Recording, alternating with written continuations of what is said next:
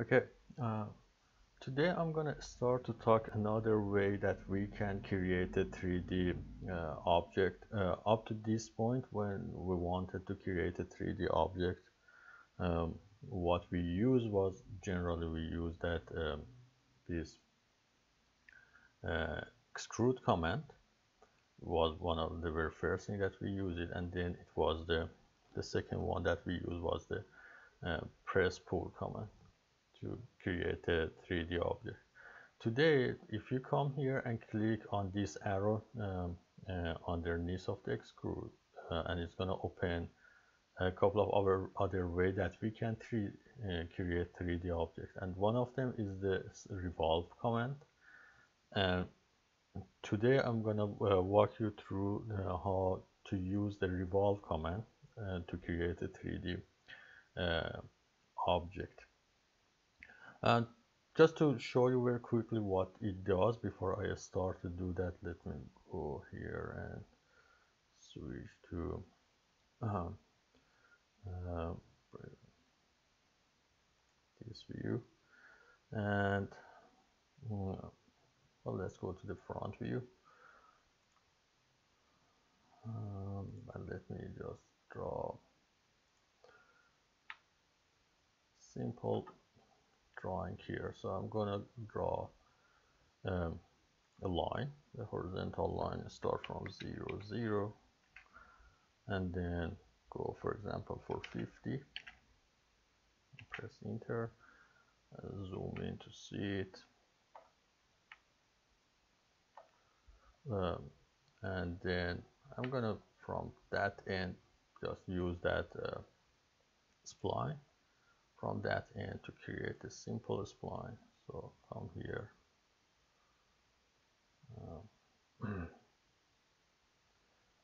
assume something like that, and then I come here, use the join command to just join these two together. So select the first line, select the second one, and press enter. So now if I go ahead and look at them, they are going to be one object. And then I will go back to 3D view. I will go here to the world, and if I come here, click on the revolve, select the object I want to revolve, press enter, and then I revolve it. um, I would get something like that. So, so come here and make it like this. So uh, this is generally what I want to show you how to do that. So I can revolve it to create a 3D object from the very simple line or cross section that I have. So, for example, here, if you look at here, that was the line that I originally draw, and I use that line to actually so you can see this is a line that I draw, and if I rotate it, so this is what I draw at the beginning, and then if I enter, so this way after I rotate it, it's going to create some 3D object for me, something like that.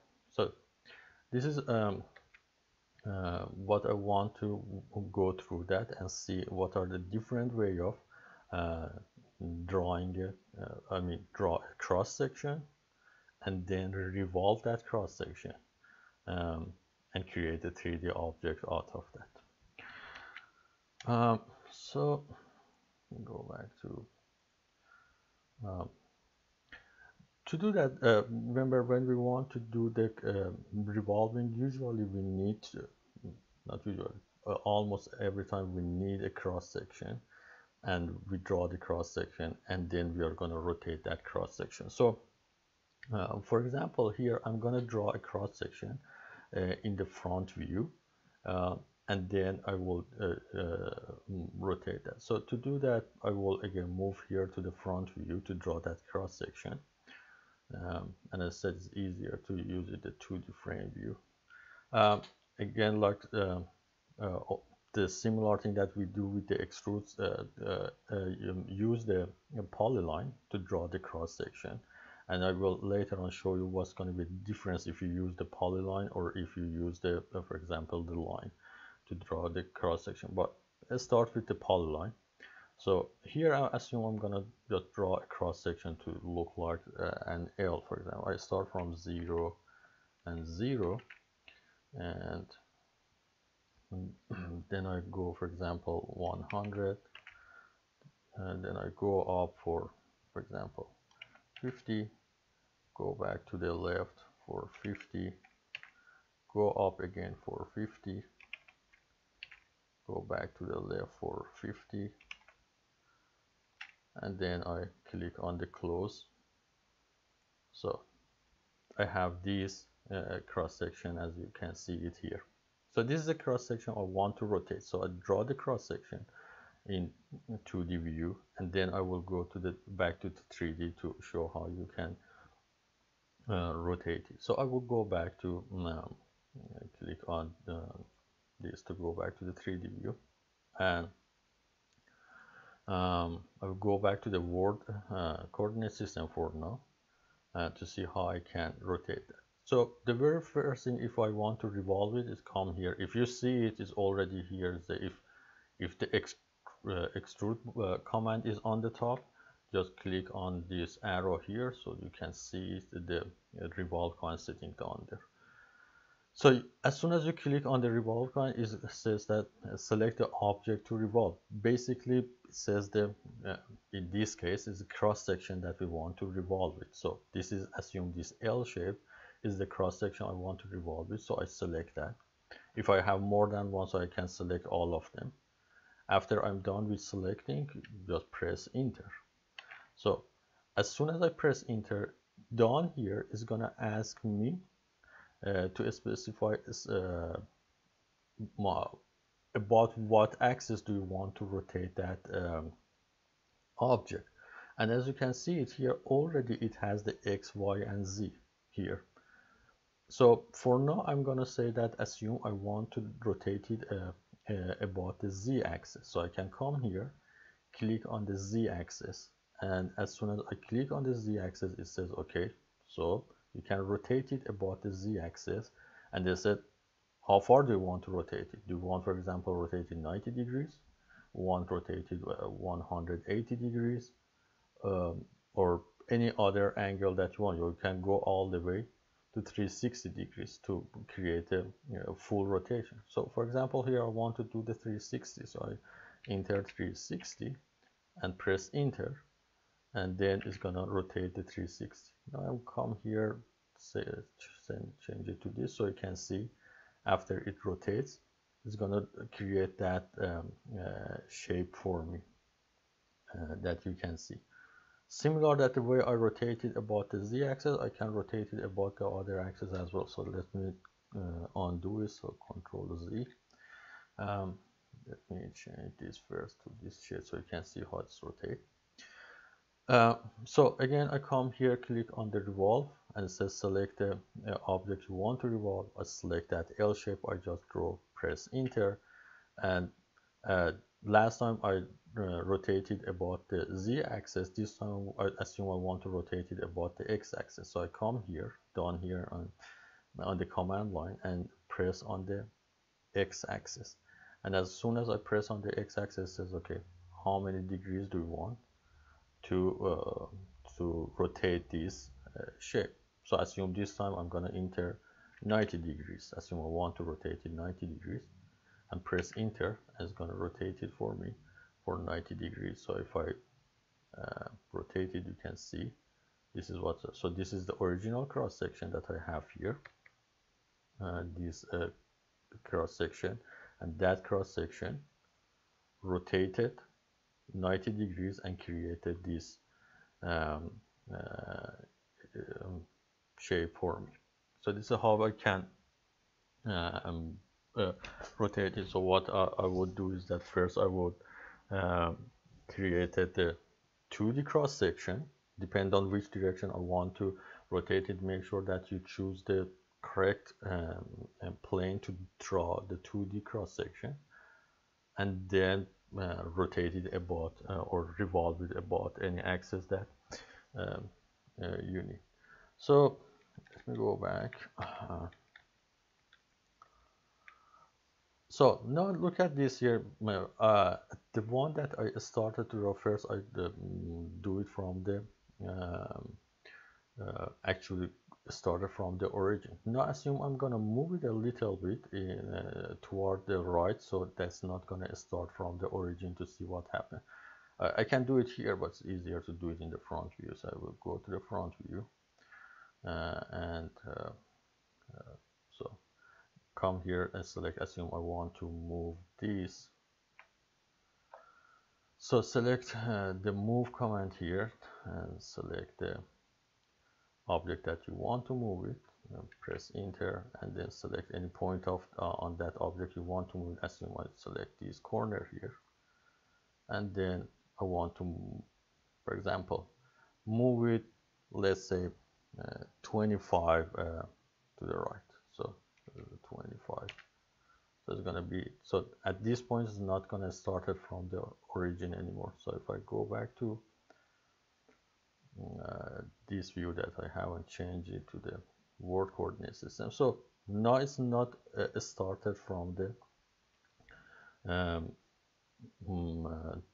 that origin anymore. So look at what happened if now I'm gonna rotate it. So again, I'm gonna click on the revolve, select the object I want to revolve, press enter, and then I'm gonna again choose, I assume revolving it about the z-axis. So if I'm gonna click on the z-axis.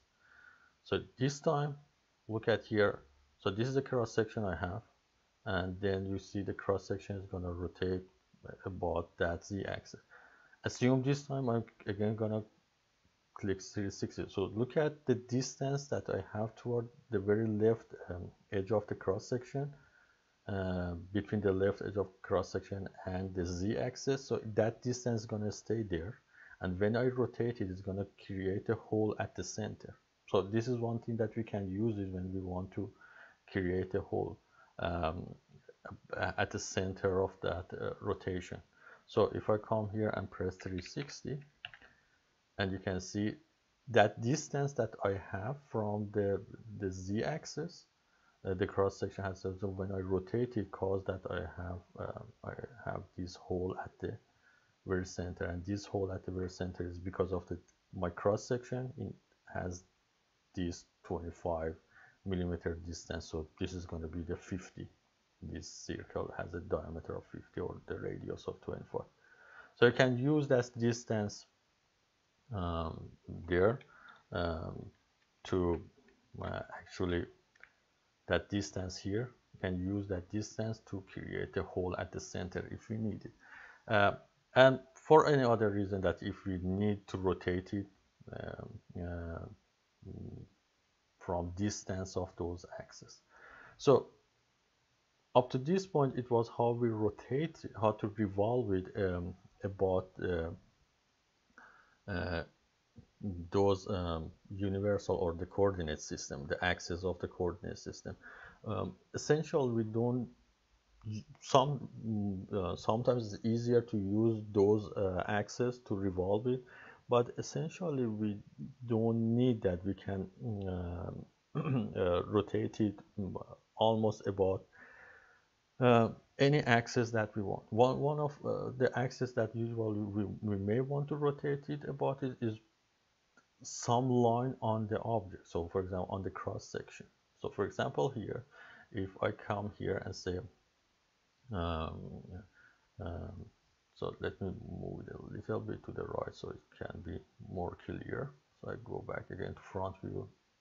As I say, it's easier to do that there. So I move it a little bit further to the right. So assume it's gonna be again another 25. No, sorry. So select it, select this corner and move it for 25. Let's go back to 3D view, and Now assume I want to rotate it about any of the line that I have on the object itself. So again, I come here, click on the revolve, select the object I want to revolve it, press enter, and you can see here it says the specify axis that we want to revolve it about that, and assume this one I want to revolve it about this base axis, so the base of this L shape. So I can come here, select the very first point of that base, select the very last point of that base, and then you can see it's going to revolve it about that base of that object. So I can go ahead and say, okay, whatever angle you want, and then it's going to revolve it again one more time. So put the 90 degrees and going to revolve it 90 degrees about that base. Similar to that, I can use any other axis, any other line here to revolve. So again, I click on the revolve. This time I'm going to select the object, press enter, and this time I'm going to revolve it about this left edge. So I can click on the start point of the axis, the end point of the axis, and then revolve it. This time 135 degrees, for example. So this time I revolved it about this. So this is the cross section, and I revolve it about this edge. I can use any other edges that I want. I can revolve it about this edge or this edge or any other edges that I want. I can go ahead and similar to that, I can revolve it about that. Similar to that also, I can revolve it about any, for example, axis that is not also on that shape, so it doesn't need specifically to be on that shape. So let me, for example, bring it here, and again I click on the revolve, and it says select the object, and select the object, press enter. Then I can select any 2 points. So here, before I revolve it, look at my XY. So still my coordinate is going to be on front view. So any point I'm going to select is going to be on this XY axis here.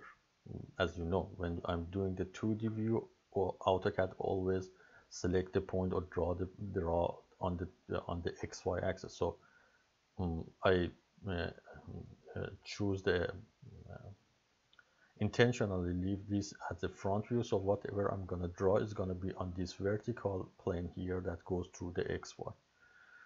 So if I come here, click on the revolve, select the object, press enter, and then I'm going to just select any two points here. Assume this is my first point, and then it's going to be my second point, and it's going to revolve it about that axis that I just chose for any angle that I give it to it. One point about revolving it in this case is that I want to show you how it actually is revolved. What's the rule of the that's going to revolve it. So look at here. If I come here, click this object, and then I want to revolve it. So I'm gonna for example click on this point here, down here, and then I select the second point on top of the first point. So it's going to be rotated like this. So you can see it rotated in this direction. Now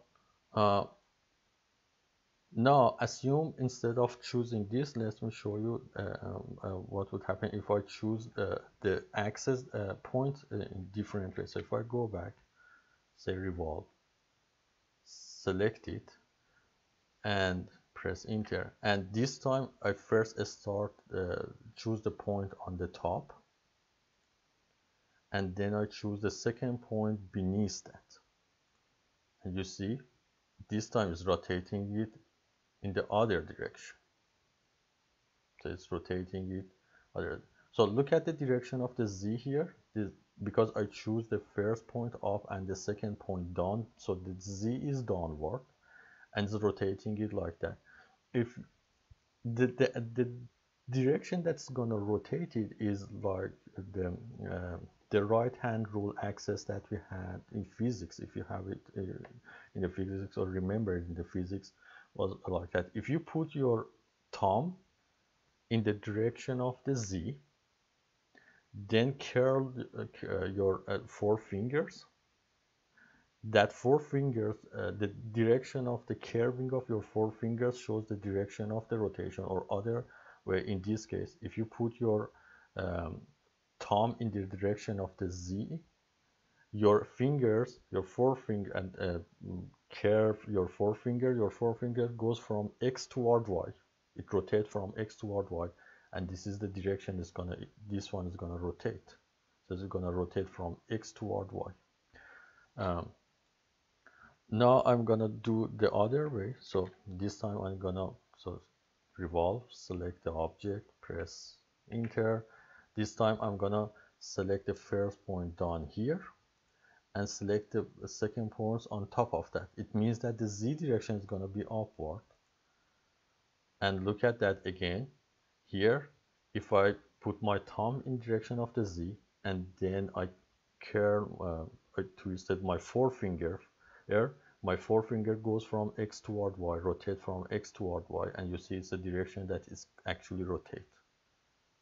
So it's rotate from X toward Y. So anytime that you want to rotate it about any given axis, put your thumb finger along the positive direction of that axis, from the start of the axis toward the end of the axis, and the way your forefinger is gonna rotate, that's the way the AutoCAD is gonna rotate it. So you may know that, but it is like that. If you create an axis and you rotate it, and it's gonna rotate it in opposite direction that you want, just go back and select the axis in the opposite way. Instead of, for example, choosing it from the bottom to top, choose it from top to bottom, something like that. So it helps you to rotate in the direction that you actually want. So that's also important point, that you know which direction it rotates. Another way that you can rotate is that, assume I come here and just simply draw a line, one line again here. Let me make it a little bit less slanted. So assume I come here, draw a line that goes from here to here. Again, because my my UC as the coordinate system is in front, my XY is here, whatever I'm gonna draw is gonna be on XY axis. So if I rotate it, you will see that where my line is. So my line is at that XY because I'm still at the front view. So these two are on the same plane. Now this time I'm gonna again start to revolve, select the object, press enter, and then come here and look at it. It says choose the axis, or choose XYZ, or choose the object. So if I come here and choose an object, so if I choose the object, I can come here and say, okay, this line is my axis. So select that line, and it's gonna rotate it along that line. So whatever is that, so it's gonna rotate it about that.